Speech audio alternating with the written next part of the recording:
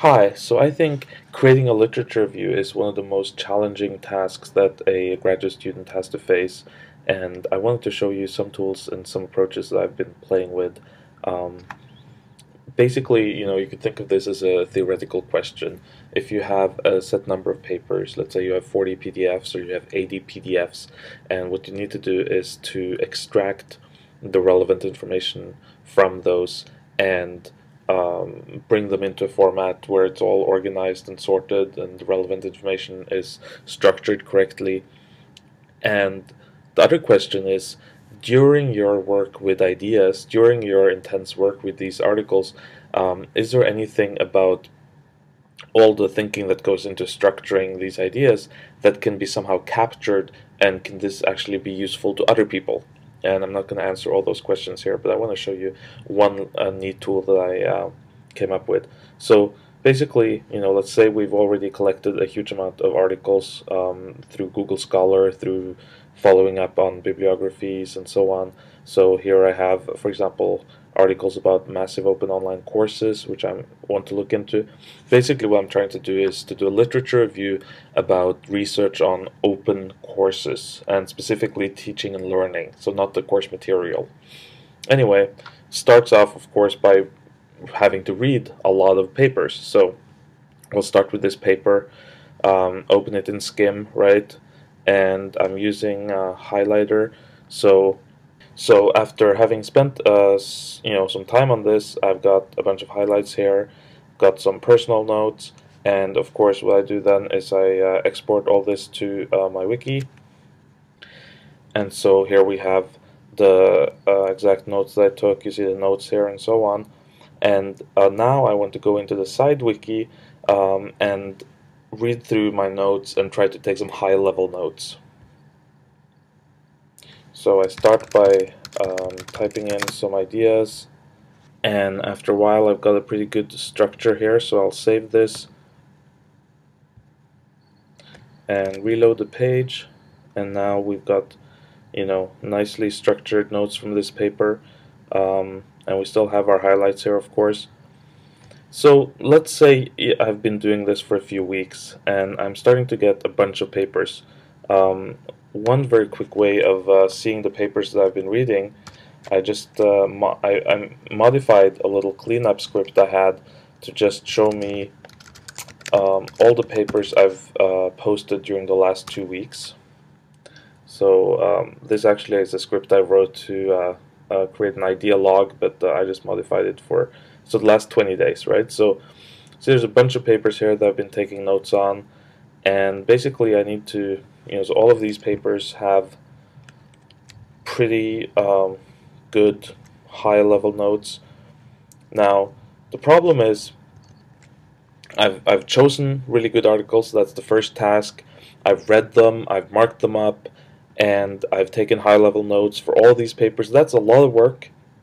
Yet, faced with all these papers, it's still not obvious to me how I'm going to be able to extract the relevant pieces of information from each paper and put them all together. It's still kind of hard to get to grips with. So there's probably a lot of ways of doing this. One thing that I experimented with was actually this other tool called Task Paper, which is basically just a text editor, but it's optimized for structured information. So, for example, if I write, it's made for to-do list, right? So, if I write shopping and a colon, it makes that a headline, and if I make a task, then I can do get milk, and if I click on this thing, it says done. So it's basically just a text editor, but it has some special functionality built in for to-do lists. And I thought, maybe I'll just for fun try to use this to go through these articles and just extract, the very, very minimal that I'll need for my lit review. Because in my structured notes, I've really tried to capture the whole argument of the article, which, will not be necessary for my literature review. So what I did was I put these side by side, so I'll make my browser smaller. That's probably fine. And then I can go to some of these articles and I can start reading. and I'll just capture this site key, which is quite important. So let's say, so papers, let me just capture that site key, and then let's see, so 12 high performing adults and other directed learners. So I'm taking some notes here of stuff that's just really relevant. I'm aiming to get just a few lines for each paper and get it all into one file. So after a while, that might look like this. So here I've gone through all the papers. I've made some categories of different papers. Actually, that wasn't really necessary, but it's something I started doing.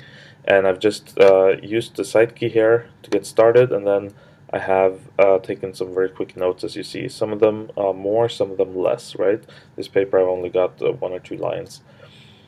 So what I wanted to do now is to go through and extract things based on topic. For example, from this specific paper, I might want a little bit of it to be for my empirical studies section. I want a little bit of it for my methodology section, a little bit of it for my theoretical framework section, and so on.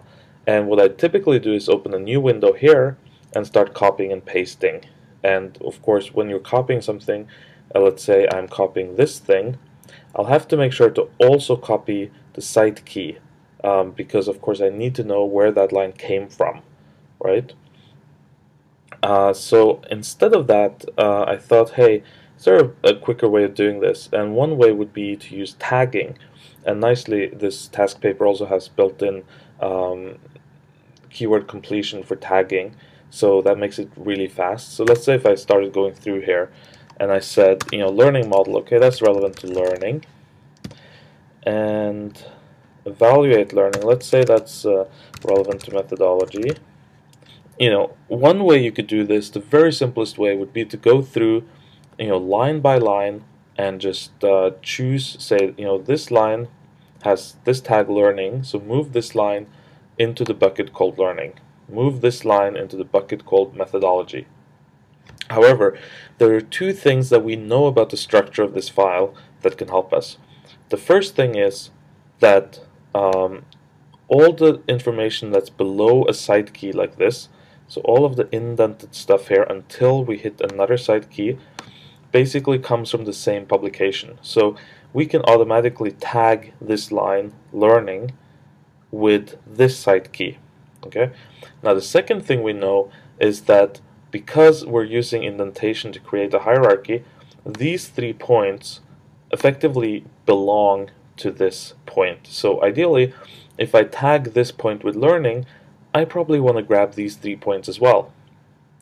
And of course, if I grab this one, I say this is theory, then I both want this whole thing to appear in learning, and I want this one line to appear in theory. So there's nothing saying that you can't have parts of the text appearing multiple places, right? That's really the whole principle. And just to show you that this actually is a text file, I'll just load it up in a normal text editor. This is the script, by the way. So if I go here, and you see this is exactly how the text file looks. So it's exactly the same contents, it just doesn't have the nice highlighting and stuff like that. But that means that we can very easily write a program that extracts these tags for us, right? And that's exactly what I did. Now there's after it extracts these tags, it can, and once it understands the inner structure, it can then output it in different ways. And of course, so let's try first of all to just extract this in a format exactly similar to this. Now I'm gonna add a bunch more tags. Okay, so I've gone through and I've added a bunch of different tags, and while you're adding the tags, you're kind of just experimenting. You're not quite sure which of these tags are going to turn out to be really useful and which of them won't, but that's okay. You can play back and forth. You can come up with tags, and of course the keyword completion works really well. And so you can see here, if I add a new tag, I get a long list of all the tags that I've come up with already. Okay, now, so the first thing we're going to do is to just run it through this little script.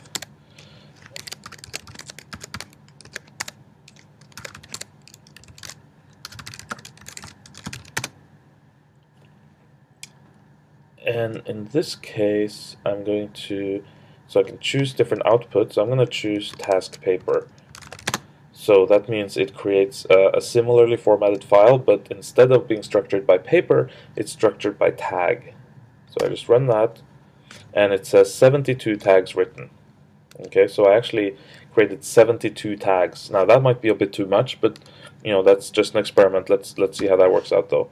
Now if we open, you see that it looks similar, but it's organized a bit differently. So for each tag becomes a top level heading, and then underneath that you get it structured by paper. Now what's important to remember is that these clippings might be from different parts of the paper notes. So this might not be one tag, this might be 2 or 3 tags that were all found under this header, this sort of specific paper. And we see here there's a bunch of different papers that talk about learning, and of course this indenting is preserved if it was there. We have, here's detecting learning, here's why should learning be distributed, so I come up, here's self-regulated learning, here's empirical. So there's a bunch of different categories here, as you see. Now I also added the final one here, which is it's not tagged, and so any text in the whole file that didn't get included in any tag, I listed it here, and this is just to make sure that you didn't miss anything. And then you see here no side key, so those are that's text that wasn't directly related to any article, and I still put it there. So this is one way of looking at it, and I think already you see how how much time it would have taken to extract all this text and get the right citation with it and stuff like that, and it's quite useful to see who have written about a certain topic, and you can very quickly get a sense of what that looked like. But in fact, I really like to write my papers in Scrivener, which is this program for creative writing. Has a really nice split screen, which is actually how I got inspired to do the split screen functionality in SiteWiki, this researcher. So if we go back here and we say, okay, fine, but instead of task paper, can you please output it as Scrivener? Okay, same thing. Now let's start up Scrivener. So when we start Scrivener, we come to this empty field. So if I go to Finder, I can see here that it created a new folder called Lit Review Out, and it actually created a new text file for each single topic, and each topic then contains just exactly the clipping for that specific topic. And the nice thing about that is that we can drag this whole folder into Scrivener, and it automatically imports all of these notes for us. Then we can go here and choose split screen, and I like to do the vertical split, and I can start a new topic here, so I'll say empirical studies, and of course I want the notes for empirical studies here, so I'll pull those up. So now I have all my notes from different, and I put them at the bottom because I figured the contents are more important, but again, changing the formatting is really easy once you have the data. So I can start writing. I can say empirical studies. There was a study on a P2PU course, and then I can just copy this, right? See, okay. There was another study, right? So I can work like that, and after working like this for a while, then you're starting to fill in the draft of the paper that you're writing. You can have subcategories. You can quickly jump, between different topics that you're writing. You can, keep track here. I created an archive folder, so these are the topics that I've already gone through. These might be the ones that I'm working on right now, and so on. Now, once I'm kind of happy with this, and I'm actually not happy yet, I'm maybe 20% done, but for the purposes of this video, what I can do is I can just go and compile this, and there's a bunch of different options, but I just want to compile it for plain text. So I'll do that, and I'll put this in my wiki directory. Okay, so I'll put that directly into my wiki directory, and I just need to do one more thing. This is almost wiki markup, because wiki markup actually, is very simple. Doesn't need a lot. H3, H4 means headline and so on. But there's a few tiny changes that I added. So I'll just go and run a script, convert Markdown to DocuWiki, and I'll do wiki data pages draft literature review. So this is the one that I just compiled, and all it does is it generates a new text file in the same place with the markup slightly modified. So let's go have a look at how that looks right now. Okay, we'll put this back into the big size.